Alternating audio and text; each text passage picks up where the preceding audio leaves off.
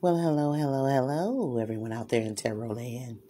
This is your girl, Zengaya, the Zen Libra, and I'm here with you to work that magic today, ladies. I'm here with you to decode some spells. The word today that we're going to break down is Pharaoh. Now, the Pharaoh was an Egyptian king under the New Kingdom, which started in an 18th dynasty. Okay? Isis and Osiris had Horus. Some people say that Isis and Osiris was brother and sister. Some say that they were married. But Isis and Osiris were actually twin flames. Okay? They were twin flames that got together and had Horus. Horus was the divine child that was born from the twin flame union. That's why the twin flame union is so tumultuous, because you have so many people and entities and demonic energies that are trying to keep the twins apart because they know the twins are going to have the divine child, the Horus. The words Horus, Heru, and Hero are the same words. The S was put a lot on the name of people because they worshipped Sin, the moon god. So they would put S's on the end of their names in honor of Sin, the moon god. When they tell you were born into Sin, you were. You were born into the culture where everything revolved around the moon, the 3 cycles of the moon. Okay? So Heru, and Hero are the same words. Okay? Hero was the protector of the royalty of Egypt.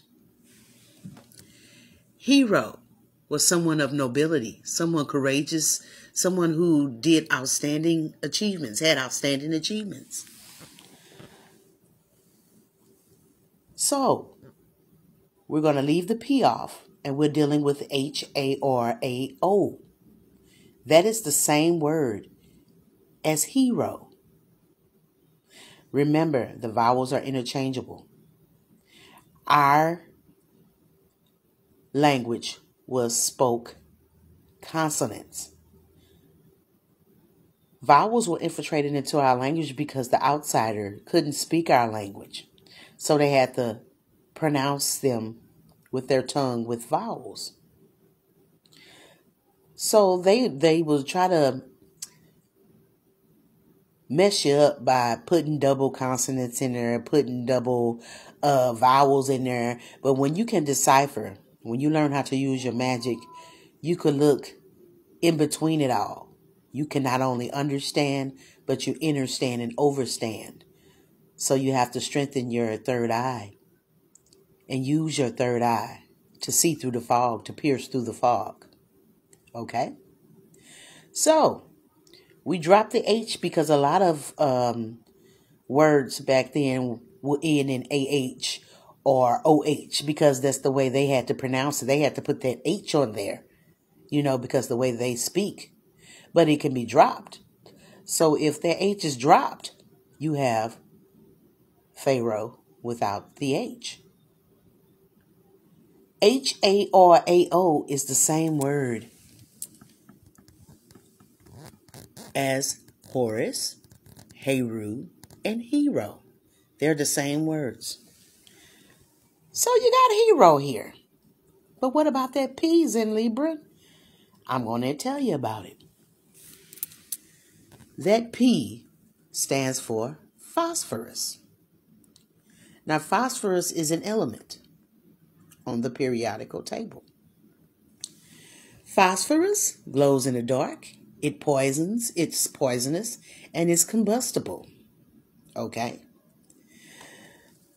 The number to phosphorus on the periodical table is 15.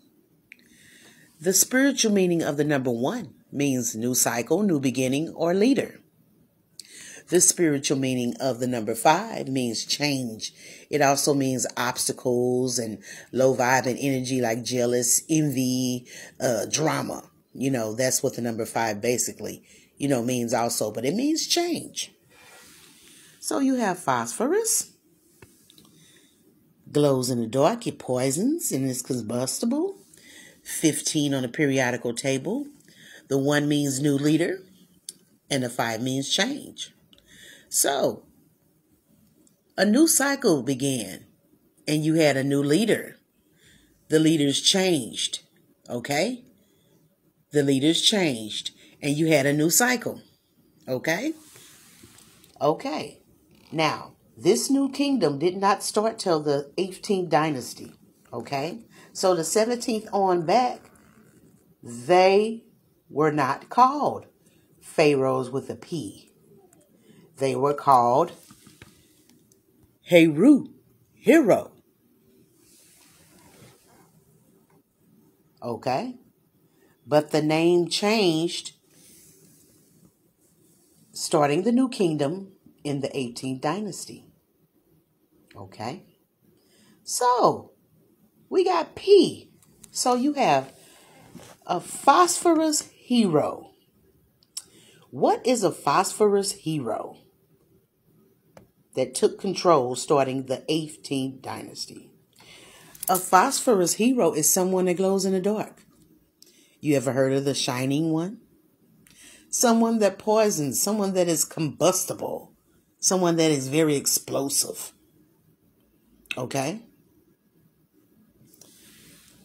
That's what you have. So it changed from the hero, to the phosphorus hero that glows in the dark, that poisons, that's very explosive and combustible. The new cycle changed, and they got a new leader starting in the 18th dynasty. Okay? So these are the beings that started to lead 18th dynasty on. They were shiny, silver toned skin. These were not human. Okay? These were not human. Okay? Feel me now, y'all. You got something that glows in the dark. The shining one. Okay? Now, phosphorus.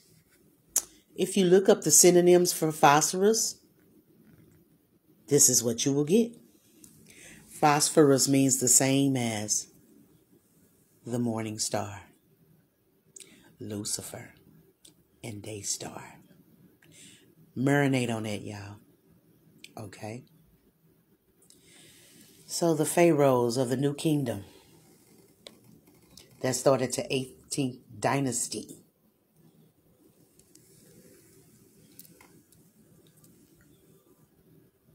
were phosphorus beings. It was Lucifer, the day star, the morning star that took over in Egypt beginning the 18th dynasty. Before the 18th dynasty, the divine children, the divine people of royalty, the divine lineage ruled Egypt until it was taken over by the morning star, Lucifer, day star. This is the meaning of Pharaoh. This is where the lineage of Lucifer, of the morning star, of the day star. This is when the lineage of Lucifer took over and started to rule the new kingdom, the 18th dynasty. So does Pharaoh look different to you now? They weren't human people. Use your magic, ladies. Decode the spells. I love you all. Until my next video, dodge the hijack. And know thyself, ladies. Peace out.